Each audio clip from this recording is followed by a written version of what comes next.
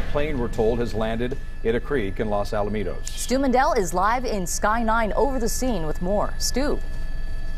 Well, Jeff and Susie, if there is such a thing, it was almost an undercover type of emergency landing out here. Small plane landed out here, Coyote Creek. This is the Long Beach area. That was Wardlow. That was the street we just showed you. It's very dark down there, and there's the small plane. Made this landing an emergency landing out here safely. It's on the ground, one piece. The pilot actually got out of that aircraft, leaving his passenger behind, and walked up the side of the hill and actually called from a landline at one of these homes. He was the one that called 911. Nobody else was making any phone calls or calling and saying that we just saw a small plane land in the Coyote Creek area. Now, the passenger and that pilot, both of them not having cell phones, that's kind of odd in itself.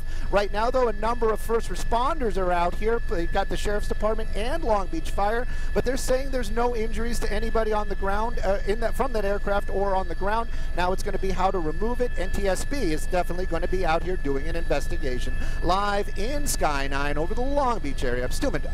Back to you two in the studio.